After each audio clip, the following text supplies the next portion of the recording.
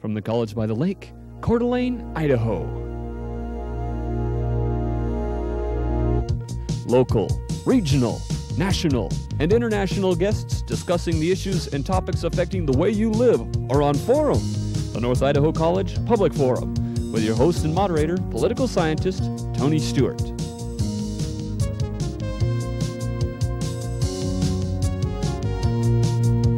One of the type of programs that we do from time to time is to invite an author of a book to discuss that particular publication, and we're very happy to introduce one of those programs today. I welcome to the program Art Norland, who is from the state of Idaho, and we had him on our program years ago when he had authored a book, and he has returned with his latest book that I would like to show all of you, and it is entitled Death of a Proud Union, the 1960 Bunker Hill Strike. This particular book is about the mines in Kellogg, and our guest has had a great experience with the mines over the years, and I would like to read from the cover on the book that says, Art Norland narrates and comments on the final 25 years in the history of this proud union. He shares his views as a former officer in the Kellogg local and later as a well-informed and interested observer. This is an account of mine mill by one of the men from the shafts. It's a very, very, I think, good introduction to the book, and Art, it's a pleasure to have you on the program. We look forward to going back in history to talk about mining in North Idaho in your latest book, and congratulations on its publication. Thank you. And I'm very happy, as always, to have Janelle Burke, one of our regular panelists, to join with me in reviewing this book with our guest, and I shall ask Janelle to commence the questioning. We're going to talk today about one of my very favorite spots in the whole world. It's beautiful, and it's also fascinating history up there, very colorful. Can you tell us what it was like in Kellogg, in the Silver Valley itself, about the time that these events were happening? What was it like? Well, it was nothing like it is right now.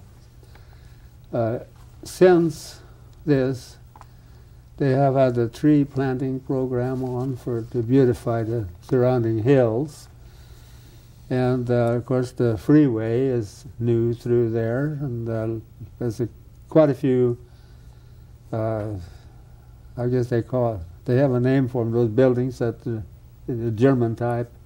Bavarian buildings. Bavarian buildings, that's what they are, yes. And it was anything but a beautiful place. But what was the atmosphere like? When I got there. What was the atmosphere like? Were there lots of people there, and very exciting, I suppose? Yeah, it was that.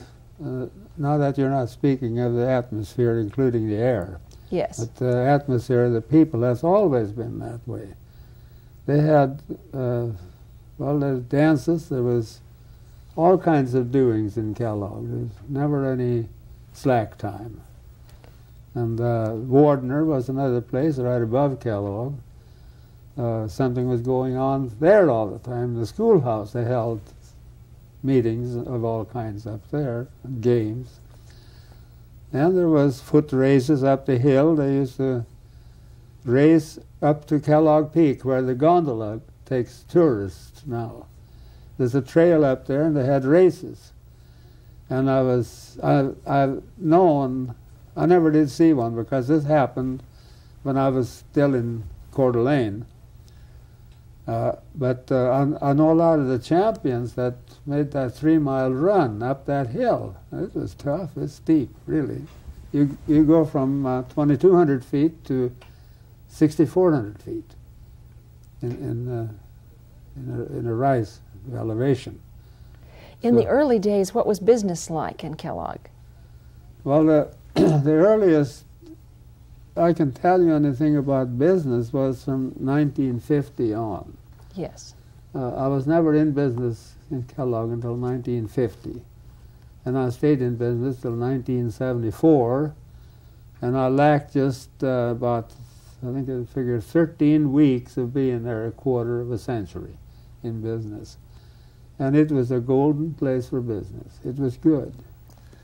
Art, let's move into the book itself, because we introduced that we were going to deal with this book. And my first question is going to deal with a very obvious one that authors are asked all the time. Why did you decide to write the book? Well, that is a good question, and I was in a quandary for a long time whether to write it or whether I shouldn't.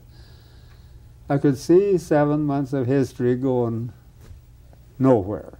There'd never be a record of it unless somebody did something about it. And I'd say for about the last 2 decades, I've been wondering why nobody wrote a book about that. So I was invited to a party. It was the 50th anniversary of one of the mining families up there. And somebody got to talking. They'd read my book, The Vanishing Immigrants, and they had history in mind too. And they said, why don't you write a book about the 1960 strike? Oh, I says, it's too involved. I says, I can't do it. Oh, we'll help you, we'll help you. And they kind of pushed me around, and I got to thinking seriously about it. This was in 1990.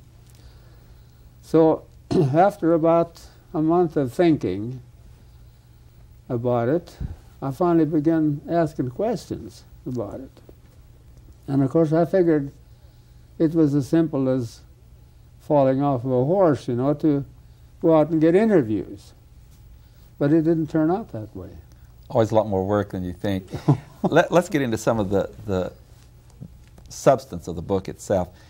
In the book, you go back and you do a chronology of different events that happened to the mining industry in Shoshone County, even before the 1990 strike. Can you take a minute to tell us what some of those most crucial and important times? I know the focus of this book is the 1960 strike, but before we get into that, let's go back and talk about what were some of the other strikes or events that you think were crucial in the history of the mining industry? Well, the Sunshine Strike was really a crucial. And when was that? That was 1937.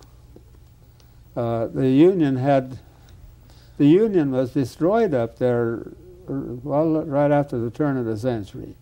And there was only pieces of unions operating in there. But so you're saying at that time then the industry, the owners were dominant, the workers just got whatever they offered. That's right, yes. Okay, excuse me. Just go ahead. I think what would interest you most was how that strike was organized and how it happened. And it's quite a long story, but I'll make it as short as I can. The Sunshine Miners were organized. They had a union in the Sunshine Mine, but it was not recognized by the company. They did not have union recognition. So a guy, McGuire, international representative for Mine Mill, and John Powers, he was in Spokane, and he was in charge of Area 9, which included Kellogg. Those two went and organized the miners to where they thought, well, they got enough of them signed up, and inflation was growing at that time. They felt that they needed more money than they put in for union recognition and a money program and also a steward program. And they pulled the strike on a Monday. It's right on, when you pass the sign there, road leading up Big Creek, that leads up to the mine mill, or to the mine buildings. The mine mill setup was right on the triangle there where the road takes off, and it covered about a half acre. And he said, the guy that finally set me straight on all this, he said that they had about 200 people that Monday morning, and nobody went to work, and they stopped everything, of course, and as it was, the company wouldn't give, and this was after the Wagner Act. They wouldn't give in, and in a couple of days they found out the guys found out that were on strike that they had been fired. All those that appeared on the scene the first morning were fired. And it went on. And I remember once when I had furlough, I was in the service at that time. I joined the service after Pearl Harbor, by the way. Once I was out on furlough, the only one furlough that I was able to spend at home, and my home at that time was Coeur d'Alene. But I drove up to Kellogg. I had a lot of friends up there, and here was a yard full of parked cars all around the Union Hall. So I got to wondering, what in the world is going on? I'm going to interrupt because our time is short. We're going to have to go to, I want to come back to this, Janelle has some questions and come back to the 60s strike, but tell us what was the end result of that strike. Did they get rehired, or did the... yeah, that's just what I was going to... At that meeting, they had gained their back pay, it was called. Okay. And the guy that I got the most information out of was blackballed up there, and he could not get a job, and he drew the full amount of $4,500 back pay. And relative to Ruth out there, Ruth Husa, he got one of the smallest, but those are the only two I found out about. He got $1,500. But he got picked up jobs, as it was. They only paid for time lost in that period. But they all went back to work and got their back pay. And it was a celebration of winning the back pay. The court had just awarded them. That's what the thing was about. So this particular strike was a great breakthrough for unions, was it not? And they were stronger after this. It was, yes, it was. Janelle Burke. Let's get into the 1960 Bunker Hill strike. That was at the Bunker Hill mine. Was it physically at the Bunker Hill mine? Yes, it was. And what did they intend to accomplish with the 1960 strike? What were the miners trying to accomplish? They were trying, at that time again, it seemed like pay was awfully good up there, but it took a little more than if you lived in Coeur d'Alene to live in Kellogg and up there. And they wanted a 22-cent increase. Do you recall what they were being paid per hour at that time? The wages at that time was, I don't remember the hourly wage, but they wanted a 22% increase. They were getting about 11 something a day, and they wanted for the whole 3 years it would amount to 30 cents an hour increase.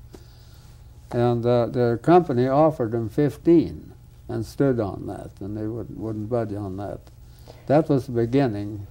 And the union went on strike, and now people claim that that's what the company wanted, was a strike, because they wanted to break the union. That's what people are thinking today.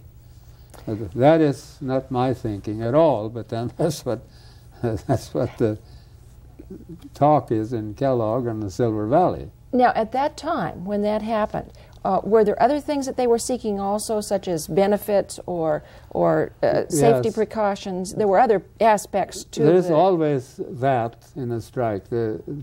All the things that have failed by grievances and negotiations, they're all brought up when they have a strike. So I imagine there was, yes, I know there was a lot of other issues. Yeah, there's health issues, there was hospitalization, and there was a lot of issues like that involved, besides the wage issue and the union recognition. Well, the union recognition they had at that time.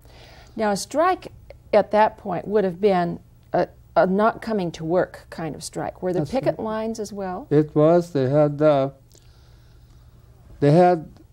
2 campers that was donated to the union, or loaned, I don't know if it was donated or loaned to the union for the duration.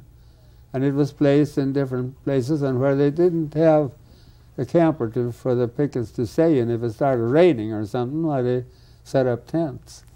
And they had they had picket captains for every property. Now, when I say every property, there was a zinc plant, the smelter, the mine, The repair So they all shop. went out. Yeah, They all went out. everything was out, but those were different plants. See, and there was a different picket captain for each one of them, and he had to choose pickets and see that there was always a set of pickets on the job. And after that strike happened, the rest, AS&R, American Smelting and Refining, went on strike, and that brought on a bigger. That was about somewhere around 900 people altogether, added to the Bunker Hill 1,700. So it was really a dead place over there. And the fight between the Union and the alternate Union, the one that tackled and challenged mine mill, they called themselves the Northwest Metal Workers. That started in about September after that strike. And they introduced their program for doing away with mine mill. And the whole community turned in with them. Even the education people turned in with them, like the school board, the Chamber of Commerce, the merchants, the churches. So what you're saying is everybody took sides here. Yeah, that's right. Well, it was very one-sided.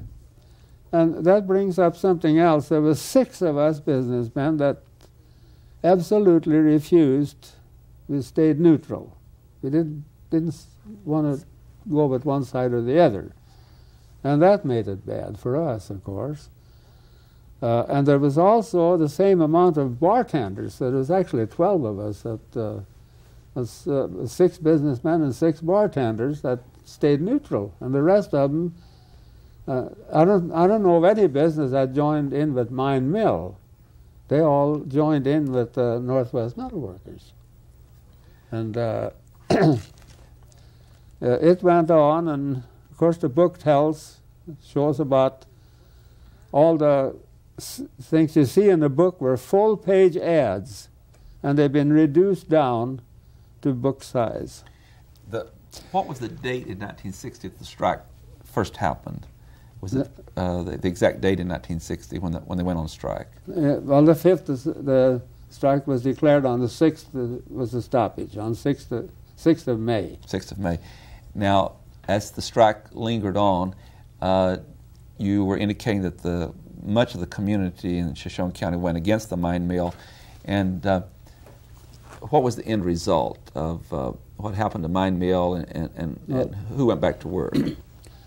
The election started to take shape about the 1st of December, and the election was held on the 10th.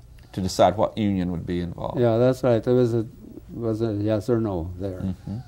And there was 1,560 workers voted, and the Northwest beat mine mill by 51 votes. That close. Yeah, that's that close. Yeah. Then that was really the death of mine mill, wasn't it? That was the death blow to the mine mill. Okay. That's right. Yeah. When the Northwest organization took over and went in, when they went back to work, did they get any raise, and what happened? No, they settled for what the company had offered. Okay. But I really don't know. There was a lot of kick about the union, and they lost out in the next election. The Northwest? Yeah, they lost out to the steelworkers in the next election. And now the steelworkers, of course, they just died out practically, along with the bad silver prices and the shutdowns of mines and stuff like that. There's only a few men working up in that district. Let's take another period here. You've been very clear on that one union took another one's place, and things were weren't sound like as aggressive as the mine mill had been. And then there was a period, of course, when prices were good and there was an awful lot of people working. Actually, many thousands were working in the mines throughout Shoshone County. And then we know in more recent history, because of the price and so forth, and mines closing, no matter what union had been there, those jobs have been lost. But from the time that the Northwest group took over until some years later when the prices went down, how were unions and workers different after this great battle that took place? Were unions, even before while the prices were good, were unions as strong, or did they take a different approach? No, everything, the union talk stopped practically. Before that, miners would come in. Of course, I knew the miners. I'd worked with them 20 years before that, and I knew most of them. Because you had been an officer in the union yourself, hadn't you? Yeah, I belonged to the same union. In fact, I was the recording secretary for Mine Mill at one time. And that was right after I came out of the service. But I was well known in the district, and I came out of the service. The second meeting I attended, the recording secretary had quit. But then, with your experience in that, and then being in business there, how was it so different when people quit talking and being so that they became less pro-union, the workers themselves? No, not really. It sounded before the strike that there was a lot of, to me, that's different from other people, because I was once one of them. And they come in there and they always talked union to me over the counter, you know. But that stopped after the election, after the mine mill lost out. And I don't know, just sort of a slack time for unionism turned up in Kellogg. There was nothing done here, nothing done there. They got a 5-year contract, which was very unusual. And the strike was over a 3-year contract. They wanted a 3-year contract, but the Northwest adopted the company's proposition for a 5-year contract. And I guess they had certain wages depended to some extent on silver prices. If the silver price went up for 6 months, then they were entitled to a pay raise. And if it went down, they had to take a pay cut. So it was fluctuating pay is what it amounted to. So your book indicates that that vote was very close. You said 51 votes, but if a lot of things in life are determined by such things as a close vote. Yeah. And so if it had gone the other way, how do you think life would have been different in Shoshone County if the mine mill had won? I don't know. I think it would have gone on. I think it would have been a little livelier as far as the labor group was concerned. But I don't think it would have made much difference. Okay. Janelle Burke. If a miner was out on strike, what happened to his family? How was he taken care of? What was life like for that family? That's another good question. They had the commissary, the mine mill did, and of course only members in good standing could use that.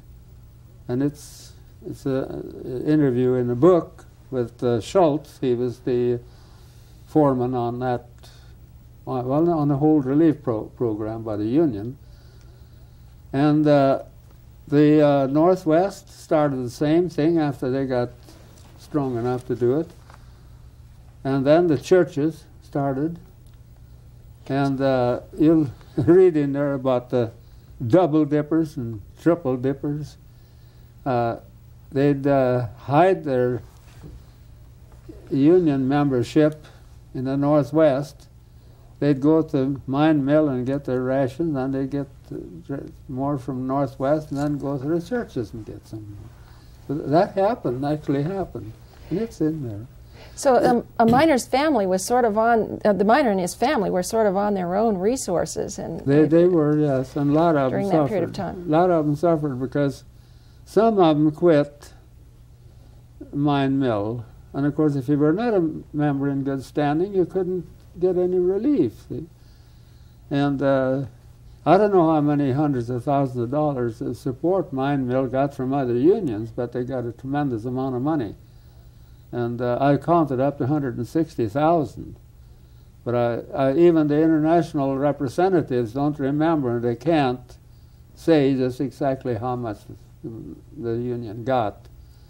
And one man who was a treasurer for Local 18 is dead. I couldn't get to talk to. And so there were structures, though. So management people were not included in the union, of course. No, of course not. And there was a definite division, I suppose, in the community between management people and union people. Would that have been a correct assumption? They were. So not only were there fights between the unions, but there were also fights between the management and the union people. That's right. Well, there was trouble between management and management. Yes. And there was a constant trouble between management and labor, because management was mostly against the strike. There was a few of them that thought it was okay because men weren't getting a fair shake, but I'd say 80% of them was against the strike of management. And at that time, at the time of the 1990s or 1960 strike, would top management have been living in Kellogg, actually living there? Later on, some of the top management of mines, as the ownership shifted to other companies, were no longer located personally in Kellogg. Yeah. But at the time of this strike, were the top management people located in Kellogg? They were physically there. Yes, they were. Yeah. They stayed right there. I talked to the president of the Bunker Hill Company just about once a week. I'd run into him and have a long talk with him. And it was, there wasn't actually, nothing made any difference except the merchants didn't have anybody to get money from. To buy things. Yeah, that's right. They couldn't sell their merchandise. A lot of them were overstocked, and there was all kinds of sales, and most of the merchandise that was sold there was sold to outsiders. People from Coeur d'Alene come up there and bought some of those sales items. With that, I have to bring our program to conclusion. I have received word that we're out of time. And Art, thank you very much for being with us and discussing your book. And I know our viewers are aware that we only got a small portion of the book in the 30 minutes, but thank you very much, and Janelle, for your very fine questions. Ladies and gentlemen, our guest has been Art Norland, who is the author of his most recent book entitled Death of a Proud Union, the 1960 Bunker Hill Strike. He's been discussing with us what happened to unions in Shoshone County, which is one of the areas in the Northwest that was most active in mining for many years. I hope you've enjoyed our program and that you will be with us again next week at this same time when we will discuss an important issue. Until then, please have a good week. I am Tony Stewart. The North Idaho College Public Forum was videotaped live from the studios of Telemedia Services on the campus of North Idaho College for viewing at this more appropriate time. We invite you to join us again next week for another all-new edition of the North Idaho College Public Forum on this public television station.